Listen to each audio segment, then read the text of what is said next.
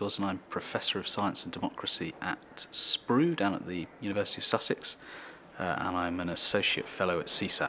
Well, I'm here to mark the launch of the edited book that CSAP and others have put together for this occasion to mark the transition from John Beddington to Sir Mark Wolpert as Government Chief Scientist, and to talk about some of the themes in that book.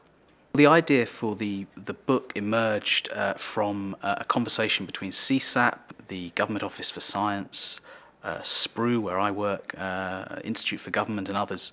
About a year ago, we decided to organise a series of events, seminars to look at different aspects of scientific advice across Whitehall, and then we invited several of the speakers at those events and also a few other experts to contribute chapters to what's now become this edited collection that we've published today. We've pulled out 3 or 4 headlines from a very rich set of about 20 essays in the collection. The first of those is the importance of intermediaries. We talk about experts as intermediaries, recognising that those intermediary networking, translational skills are a form of expertise in their own right and need to be taken very seriously in the way expert advice is thought about and institutionalised in Whitehall. A second issue we look at is the broader ecosystem of expertise. It's very tempting to focus on chief scientists as what I called in the collection the sort of charismatic megafauna of the science advisory jungle. You know, they're very eye-catching, they attract a lot of the attention. But they're only one part of a much richer, bigger system, and we need to understand where they fit in relation to all of those other less visible, less celebrated parts. The third thing we talk about is the shifting disciplinary mix in expert advice. There's been a gradual shift now over a few years towards greater emphasis and inclusion of engineering alongside the natural sciences, now social sciences as well. And we ask the question as to how far and how fast that can go in terms of engaging more systematically with the breadth of expertise that can be taken from the social sciences and looking as well beyond into the humanities, particularly subjects like history.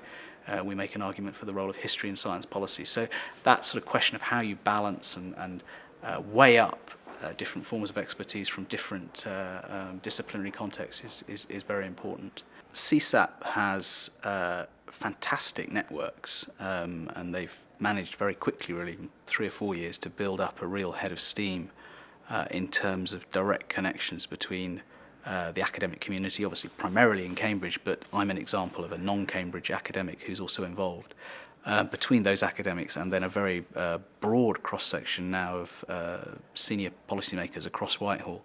And that's a very valuable resource. There aren't many similar organisations that provide access and act as brokers and intermediaries between those two different worlds. For those of us that work on, that research how public policy works, and in my case look at the relationship between science, scientific advice, and politics and policy, you clearly need to temper and relate study of those questions in an academic context to the realities of making policy on the ground in government departments with all the countervailing pressures that civil servants and ministers and others face.